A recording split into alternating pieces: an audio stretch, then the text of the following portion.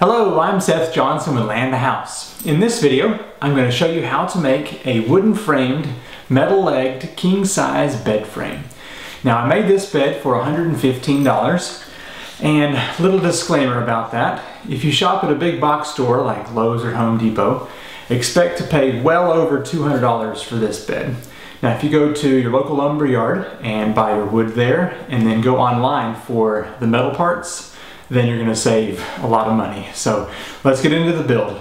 To begin this build, I've got 7 8-foot long 2x6 boards. Take 2 of your boards and mark at 80.5 inches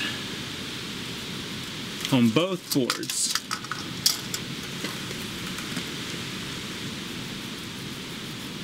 Be sure to wear both eye and ear protection when making cuts. Use your saw of choice to make these cuts. I'm using a miter saw here.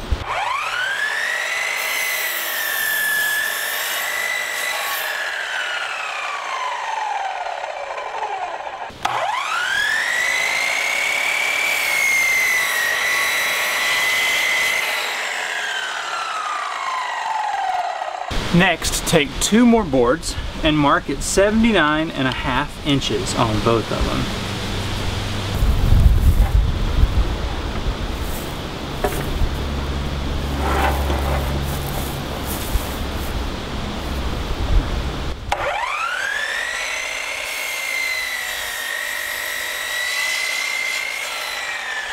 Now with the remaining 3 boards, measure and cut at 83.5 inches.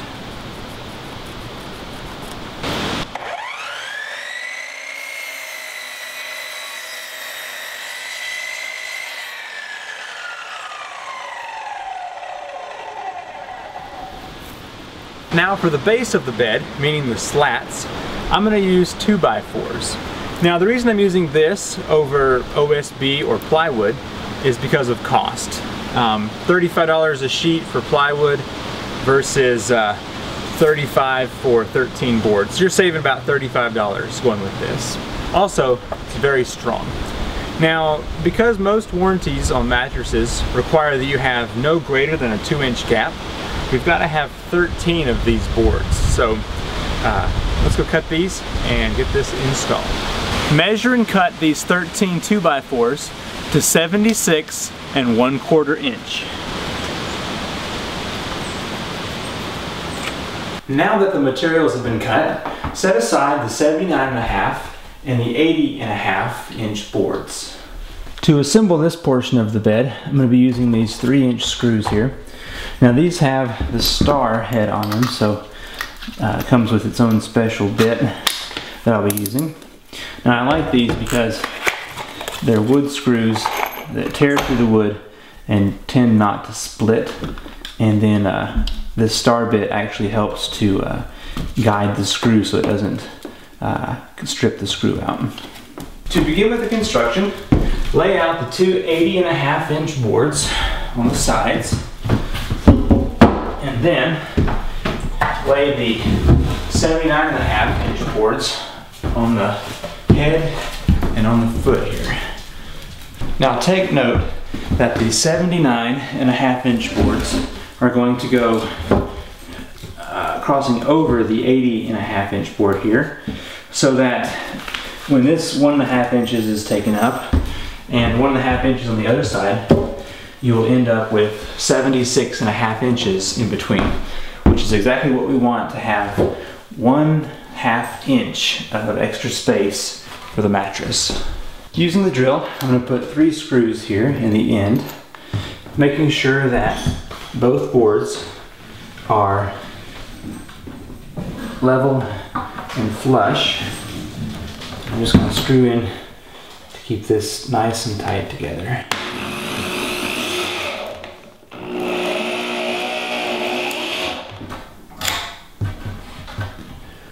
Now if it does start to separate here as you drill, you can back up a little bit and make sure everything is nice and tight, and then go forward again. Okay. Now that those 3 screws have been put in, move down the 79.5-inch board and start on the other end. Once the frame has been put together, it's time to use those 83.5-inch boards, and they're going to go on both of the ends here and also across the middle. Now I'm going to use a tape measure to make sure I have this exactly in the middle. Now the reason you have to have a middle support is also because of mattress warranties. Many of them require you to have a middle support.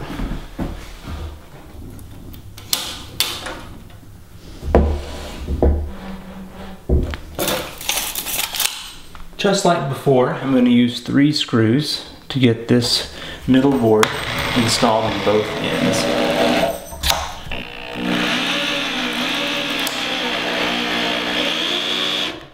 Now if you're going along using your screws and you hear the wood start to crack, you might want to use a drill to pre-drill holes into your wood. That way it won't crack on you.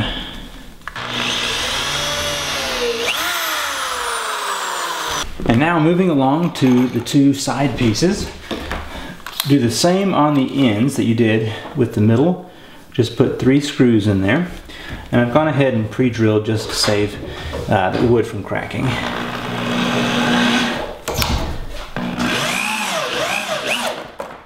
And also, I've pre-drilled about 4 or 5 holes along the sideboard over here, and that'll keep this nice and tight.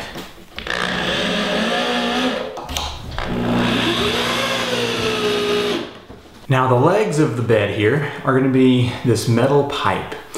Now I've got an 8-inch long, 1/2-inch pipe nipple, and then a 1/2-inch floor flange. You're going to need 18 of the floor flange and 9 of the pipe nipples. Now, one quick note about this. For all the metal parts that I bought, they were $35. Now I know what you're thinking. You just went to a big box store like Lowe's or Home Depot or Ace Hardware and you priced them at over $180 for all those pieces. There's a big difference between a big box store and going online and searching for the same products. Let's get these legs attached here. So I'm going to take one of these floor flange and place it on here. Now, I don't know about you, but I don't like whenever you walk up to your bed and you kick underneath and you hit your toe on the leg. So I'm going to bring this back as far as possible here. So maybe about right there. Let's see what we got here. That's 5, and of course that's about 2.5. So good enough. And I'm going to use these 1 1/4 screws here because they won't pop through this wood. I'm just going to get this attached here.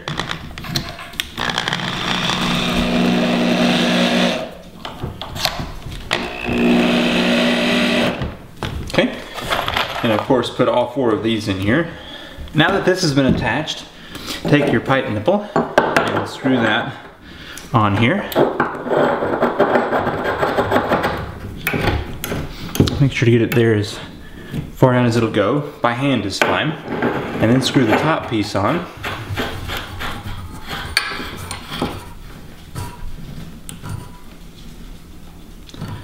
Alright, and that's how simple it is to get the leg. Now to find the location of the middle leg, I am just measuring out here to get the center, and then once again placing this close to the edge so that hopefully we won't be kicking this. Then, like all the rest, I'm just screwing it in here.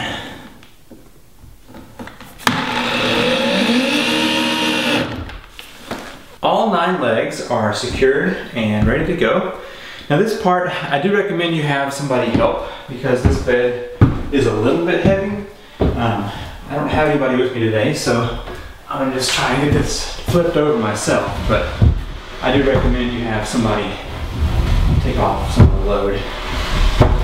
Now with these metal legs, they're a little bit abrasive, so I'm probably going to be getting some coasters to help keep the floor from getting scuffed up if we ever decide to slide this bed around. So might be something you want to consider.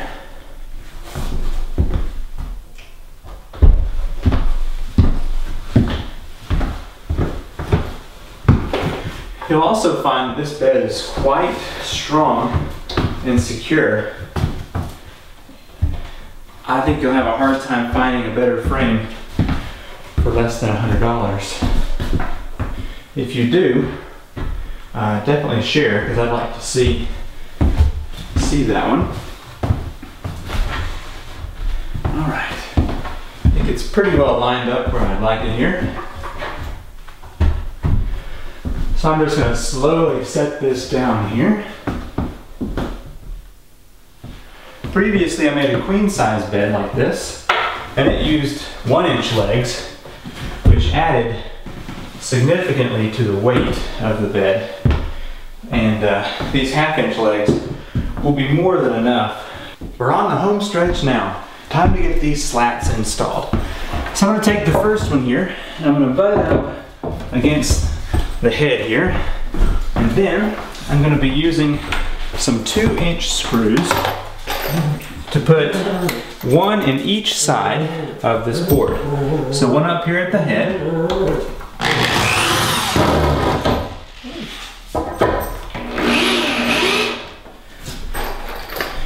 and then one more over here on this other side.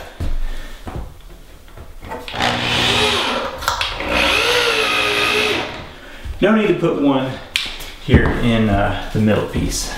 Now, as I had mentioned before, some mattress warranties require there be no less than 2 inches between the slats, so, which doesn't seem like much. So make sure you have a tape measure and put in here a 2-inch gap between these, and then screw these in together.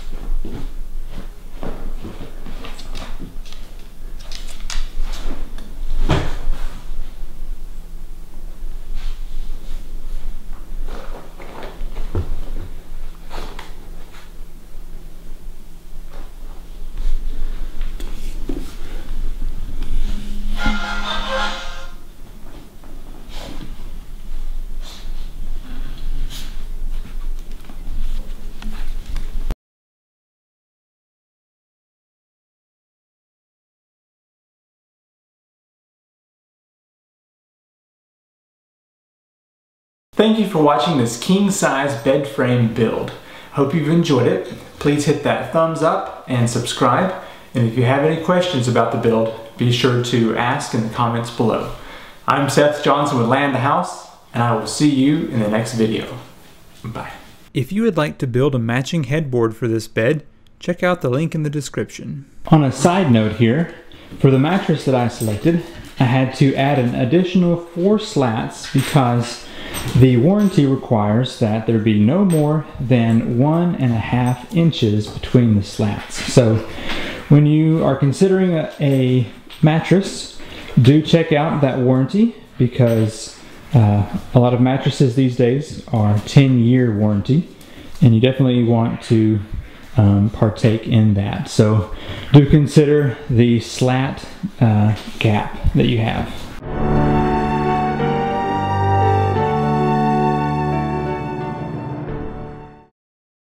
Now, as I had mentioned before, guys, out there, out, out, out, out there, go, go, go, go.